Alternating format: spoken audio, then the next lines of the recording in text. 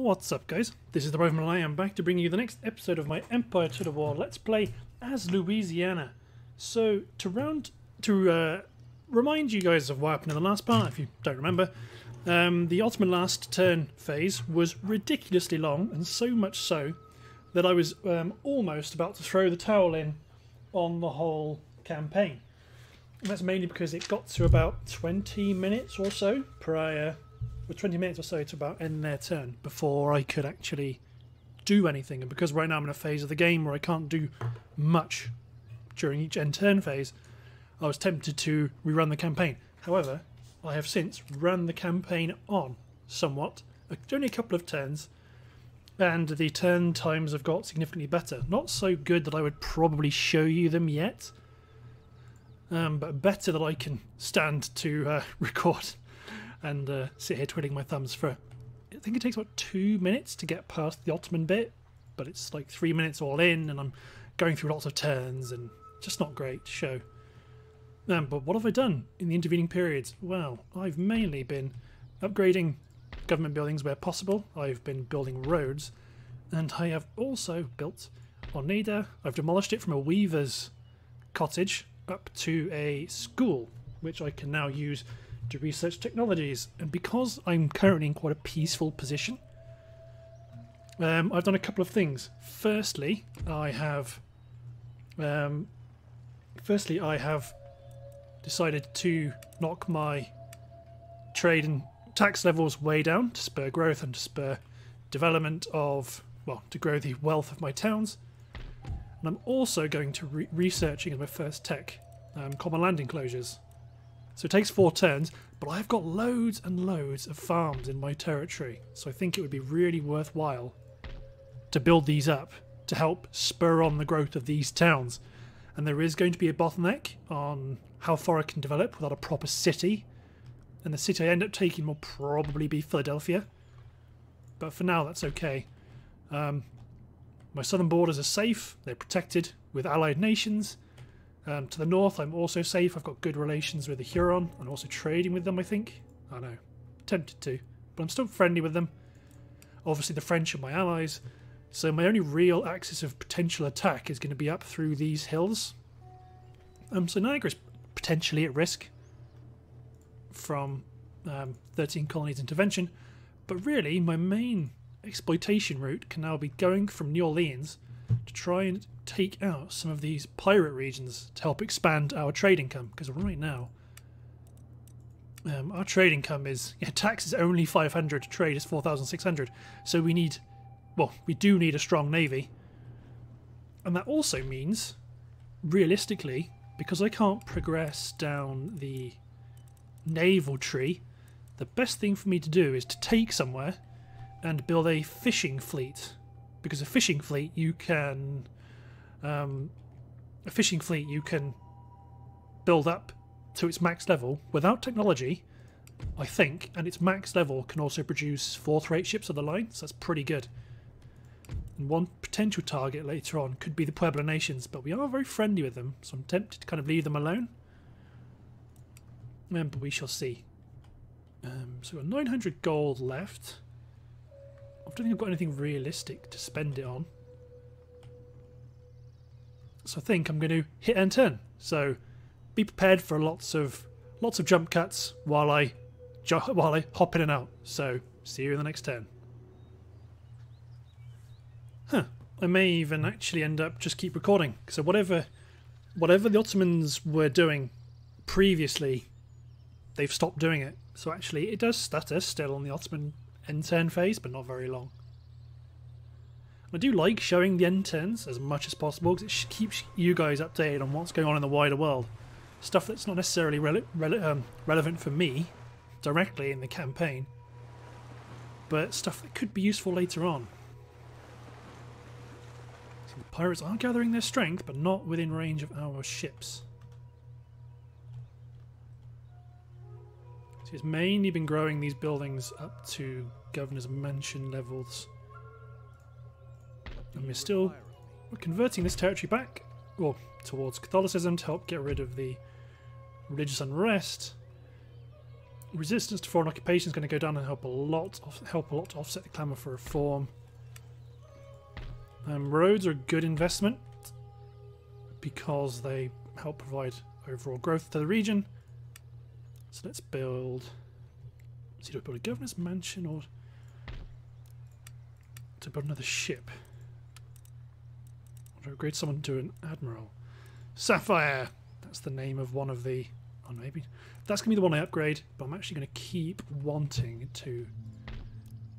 While things are relatively peaceful, keep growing my economy, because right now I've not got a overriding naval threat. I do need to have a strong navy, but yeah, you guys will get to witness an Ottoman turn, and we'll soon see if things get better.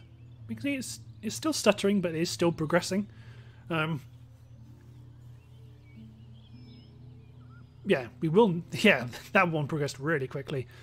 So we will need a strong navy, no doubt. But I think it's good just to lay the groundwork of a core tax base now, while we don't have to immediately churn out ships. Especially as the pirates are leaving us alone. It would be nice to go and take some more ships. We have another gentleman, which is great because he can go straight to the school. So one more turn till we get the next level.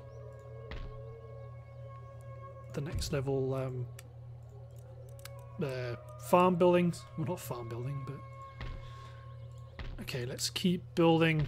Keep our road building initiative going. Although we don't have enough cash to do that, so I might spend the remaining cash to build another 5th rate. Let's get 2,600 next turn. So I do want to go take some pirate ships, and also maybe grow this fleet into a fleet that I can send to one of the trade zones. That would be very profitable. Because this game can be, well, I've been told by quite a few people that this campaign, or this faction, lives and dies on the strength of its navy. And its exploitation of the navy. So right now, things are okay. I suppose our main objectives are A, to keep our ports open and protected, and also to keep New Spain's port open and protected. And part of the reason why the Pueblo Nations becomes a useful target to knock out eventually is that it does open a land route between our capital and New Mexico, making that trade link A, almost impossible to interfere with, and B, it opens up another trade slot within our empire. So there is a possibility that any force we do raise in my capital goes west first. Gets us common land enclosures, that's a whole bunch of farming upgrades. And obviously because of our limited amount of funds, there's only so many we can progress. It's probably smart just to pick the ones with the highest yields, but realistically we're not so bothered about that.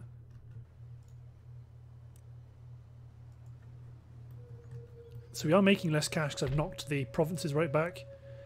There's still problems with... Well, you can... There's only 1,000 people in New Orleans, so there is a limit on to how many people I can recruit. I can't build too many massive armies. So growing these forts, growing these farms is pretty critical to help grow the population. Because we don't get benefits of immigration and things like that. So the amount of tax income is small that we gain, but the main gain is to help grow our towns. Oh no, I didn't optimize the I didn't pick the new technology to research. So we're going to burn a turn doing something fairly useless. And also it's really quite nice having Spanish missionaries on the continent, and also being A, friendly with Spain, but mainly we are also Catholic, so we don't have any major concerns about religious difficulties, not from our Spanish allies. The 13 colonies has been moving their priests around in response to me sending my priest over to their territory. So it might be a bit of a waste of effort to kind of get involved in a religious war with them, unless they try and do it to me.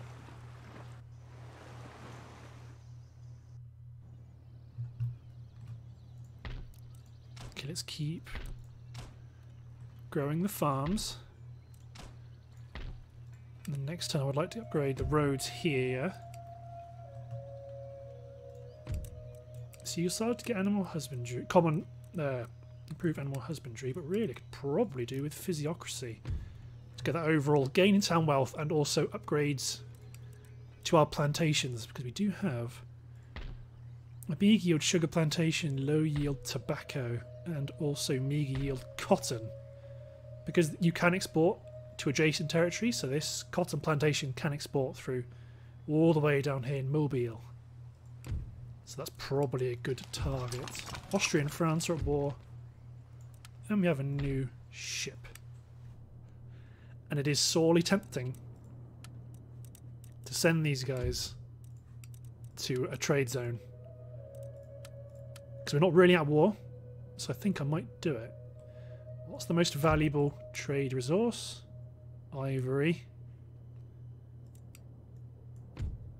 So let's go to West Africa.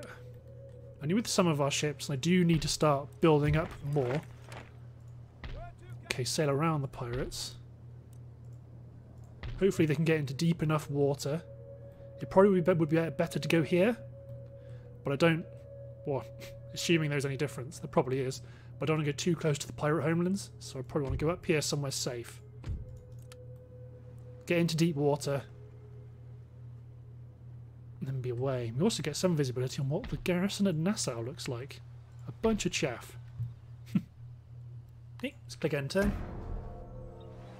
Now the Brits are coming in to invade France. And France should beat them. Especially with although the amount of troops they've got, they should win. Our forces need to be on alert. We're not at war with Britain, but we could potentially be called into one. Yeah, see, so the Ottoman intern, it was so bad it made me consider restarting. Now is just gone. So I'm so glad I didn't, and I persevered through a couple of bad turns.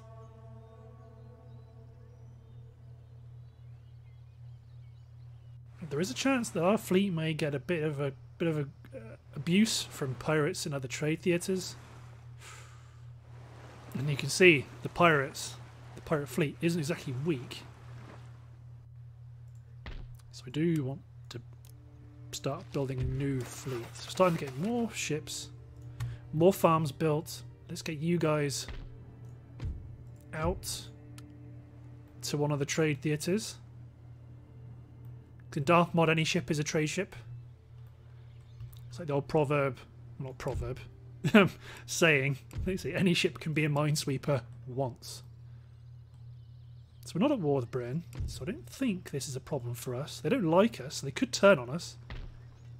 This is their army from the UK, but I'd like to think the French will go and take them out. Okay, we are making very little cash. It's all about growing our tax base. I do love trade. I love trade. Big fan. But it can be very, very dangerous to have your entire economy based off of it. Unless, of course, you're a global empire who has ships coming out of the wazoo and you've got bases all over the world, and then it's a lot less tricky, but you still would rather not be in that position. So I'd like to get some ivory trade nodes occupied, but chances are they might be full, and if they are full, West Africa is already filling up, or East Africa is filling up. I do want to... Oh, see, so have they now... Okay, I was about to say, has the AI decided now I've moved my navy away, they're going to be more offensive? One more turn to get physiocracy. I can't really afford to build another army yet down here to take out the pirates. So I do want to develop physiocracy to help growth. Villages are not growing, but I can't really impact. I can't really do anything about that directly yet, because our tax, you know, the impact on the lower classes is already as low as it can get. So maybe I have to go for 4-field crop rotation after I get physiocracy. Although that is 9 turns. That's a long time. So I might have to work through some of these social technologies first. You don't yet have any towns to exploit to research our industrial techs, so may as well just leave them to it. Okay, let's immediately add another ship onto the recruitment queue. And obviously sound bug is still oh god. Yeah, the Brits are they're trying. In a way, it might be beneficial for them to win. For the Brits to take somewhere, because eventually when we declare, well, when we go to war, it's more territory for us. Eventually we will obviously turn on our old colonial masters and we will become the true colonizers. But for now, we remain a fairly inconsequential presence on the continent. So I don't want to send any of my ships down here to try and ambush any of these individual ships, because I don't want my fleet to then get ambushed by a much bigger pirate fleet. Good, so you've got physiocracy. Empiricism, I suppose, because it's only 2 turns. But we're going to really start cranking up the growth rate. Although lots of these areas are going to take a lot of turns to grow. These guys aren't growing at all. Population is still 1,000. Fleet arrives. So, is this ship empty? No. Corlin's there. Ha! The question is, do we grab 2? So with in Empire, the trade is, it does drop off every additional ship you add on. So in theory, 2 ships, like every ship you add on, the amount you gain is less. So 2 fleets with 2 ships on each node should produce more stuff than 1 stack of 4. That's my assumption anyway, and that is already a healthy boost in income. Gone from about 2,600 to 3,700 cash. So much so, we'll probably end up building more ships to send to more trade theatres. Let's build another ship. Awesome. Or at least add some more ships to those fleets to help them remain strong. So if I move you over the border, start to interfere with your religious religious happiness. Jughead. Yep, so the Brits are... Aha! Call my allies to help. So they are going to go for my territory. Understandable. We knew it was going to happen. One thing I didn't check was, are the 13 colonies involved? Well, they are. I can see the... No, that's the border of our captured territory. Because the 13 colonies may be involved. No, they aren't. They didn't join them, which is nice. Which means we can actually do a limited land grab on their territories in the Bahamas. And in Jamaica as well. It's an interesting position to be in. We've got a lot of hooks. So our army of nothing here was attacked. So this I'm in a Theodore. Don't know why I can't do that directly, but whatever. Oh no. You're very unhappy. Okay, let's exempt you from income, from tax. That doesn't really help. Should really have tested that before I left.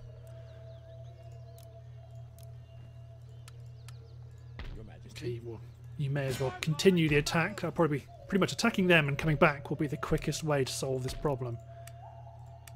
I may as well build a governor's barracks. Or... no, I don't build another fleet. Actually, I know what I do build. I build roads. Road building. Sweet. So 1 turn we get empiricism.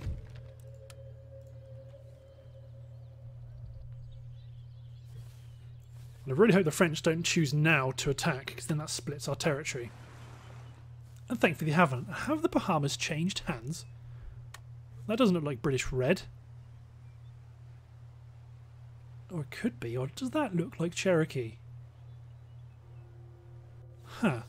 Well, to be honest, all the reds, I suppose, maybe they blend in during the N10 phase. Also, Moose Factory up there is an interesting opportunity as well. That will probably be my route. Oop, here come the Cherokees, so we need to attack quickly before we lose this territory. Maybe I shouldn't have called them in. Retroactively, that might have been a good idea.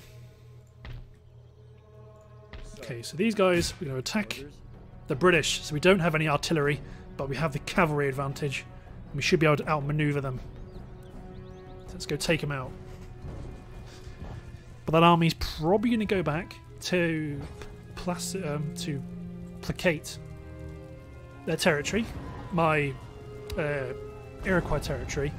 Then I'll probably march them north and go take Moose Factory if I can get passage. Okay, let's form a fairly conventional battle line. Okay, we're going to go with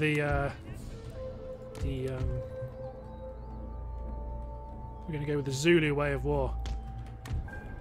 We're going to have our, I can't remember, it's the head and the horns. So this is our head, and they're going to advance forward. And then the horns are melee infantry. They're going to go around the flanks.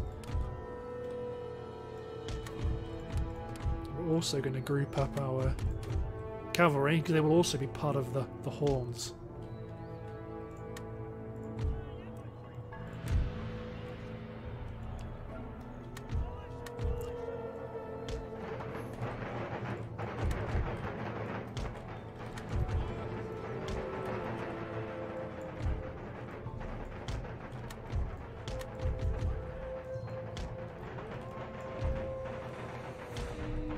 So they are bringing artillery in reinforcements, as reinforcements right up here. It looks like they are running in attempt to join them. So let's run our infantry, including our... Oh, I didn't mean to group you guys together. Run.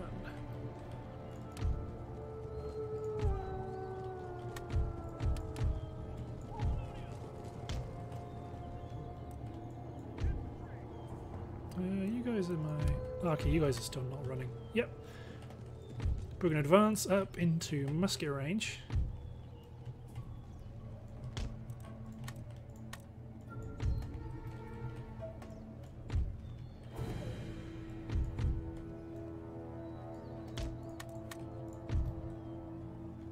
My cavalry is going to hold position because they've got spikes. My auxiliary are going to push up.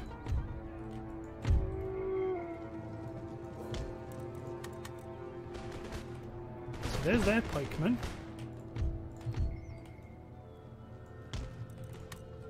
They are who we want to provoke a response to. We want to provoke a response from.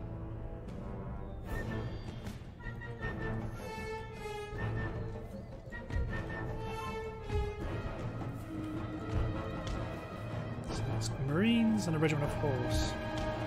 They are better than my... Okay, let's bring in my melee infantry.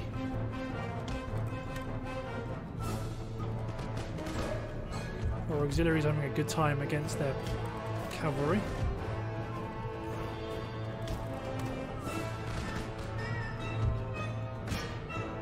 Gotta go. I left my cavalry there in a bit of a weird spot. Okay, where's my melee infantry? Push up, and the cavalry go around the rear. Their general, it is their general.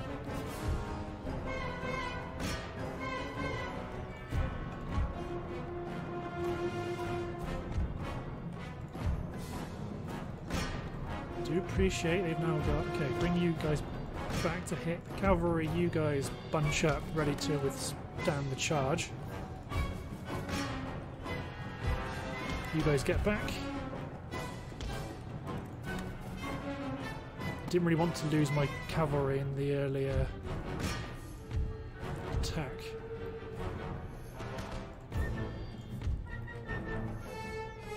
Charge in, pikemen.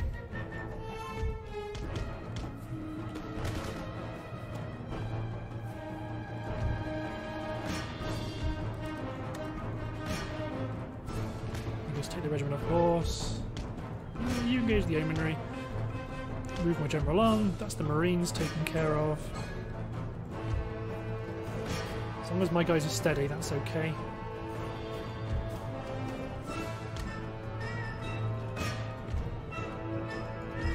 So one of you get back, the other kill the marines.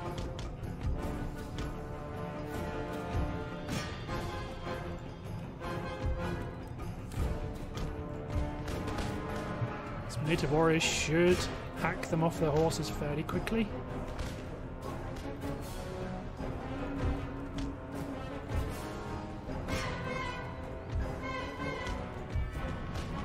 Spread my cavalry out at a safe distance. My melee infantry can charge into the gaps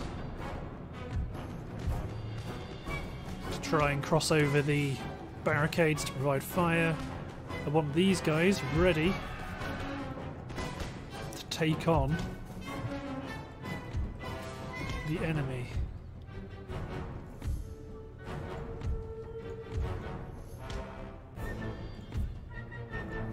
So you guys go after the pikemen. What I don't want to do is charge my men into these spikes. That's what I'm particularly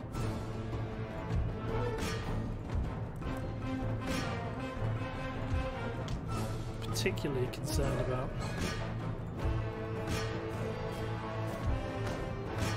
So it would very much be in our interest to knock out as many of these troops as they can. Or as I can.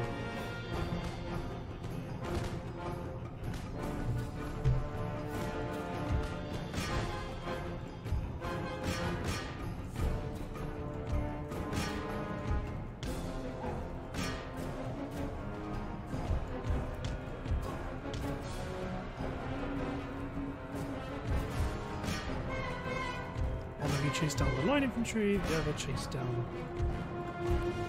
the main guns.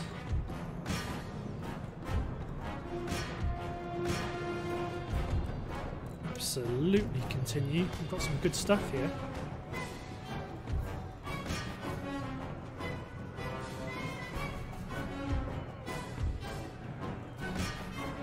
My elite infantry may, well, my pike infantry may actually be able to kill some units. You guys better hold fire.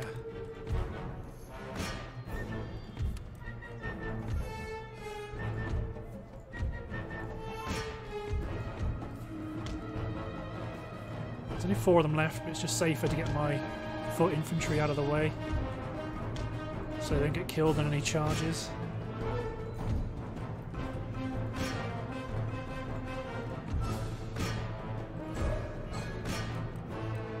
Good stuff.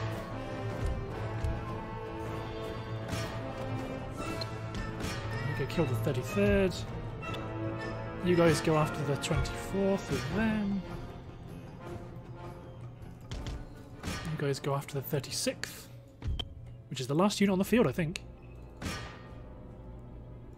Yeah. Close. It wasn't close. Well, granted, my strategy did fall apart fairly quickly. Look at that. They've gone from 2,200 to 5. So you can repair, and we can immediately send cavalry detachment back to this territory to bring them back under our control. So I would be tempted to try and go take Moose Factory. But I do obviously have to be aware of the fact that I am now at war with Great Britain, and that means including their navy. Yeah, they were on strike, but not anymore, and I can tax them as well. So they've got, for empiricism and physiocracy, I could probably... Well, I can't do any of these. I may as well go for... Do I go for social contract, or do I go for Crop rotation. I think I've got to do crop rotation.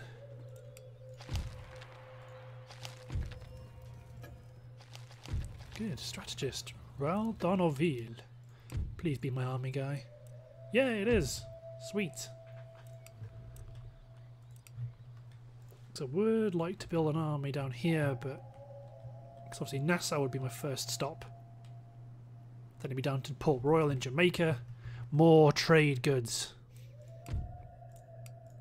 The problem is making sure you've got an army that can actually act on it. Which I think we do. See, if I took Rupert's Land, that would then add furs to our trade portfolio. Because they do have lots of furs up there. And now I know I'm not going to be at war with the 13 colonies. Because of it, there's an option to run my armies up there once the situation's settled down a bit and push north. I mean, obviously, things could go to war. I could go to war against 13 colonies pretty quickly. But I don't want to sail my army up around to Rupert's Land. Because I was asking to get intercepted and destroyed.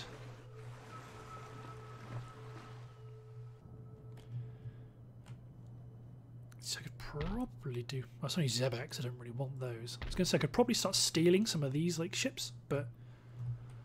What's the point? So we know what Nassau's garrison looks like. Not very big, but did you move to... Yeah, so they moved over here to get the pirates out of the territory. Oh no, that does leave you exposed. Unless I move... Do I move all my ships out of there to help protect this one galleon? Maybe not all of them. I want one of them to stay in port. There we go. Cuba's a lovely region to take. Okay, so we've got the boosts to our plantations. The plantation upgrades have been built. So we've got cotton, tobacco and sugar. It's just cotton but let's see what's... Sugar is meagre, cotton is meagre, and tobacco is low. We could do the maths to work it out, but I ain't interested in that. Just build up my economy, spend a bit of cash trying to make some of these regions feel better while we crank out the turns. It's going to be a bit inevitable at this point because we don't really have the economy to pursue war on a grand scale.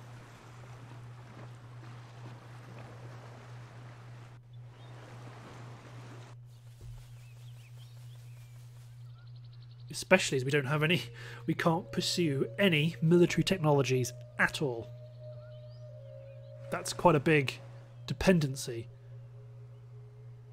on the quality of your troops, because if you've got absolutely low quality troops, they have no bayonets, no advanced firing techniques, no nothing, then things are really bad. That's a really bad position to be in. So war with the 13 colonies is at some point going to be inevitable, but there's not a lot we can do about it.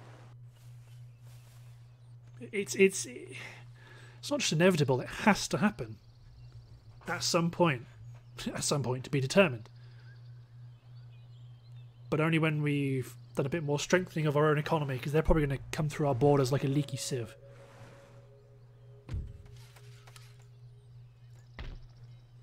Still just going for the governor's mansions.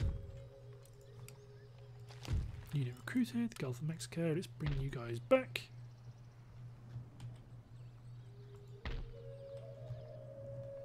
Can't afford any trade upgrades, so it's going to have to be government building upgrades. So I'm probably going to go... This guy's going to be... Well, which one's the biggest? Niagara's the biggest, so Niagara may end up being a military governor's encampment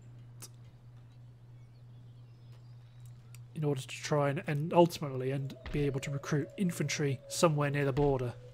I do see you. Okay, let's do a bit of replenishment first, just in case they're up to something, because they could just be marching a British army down from here.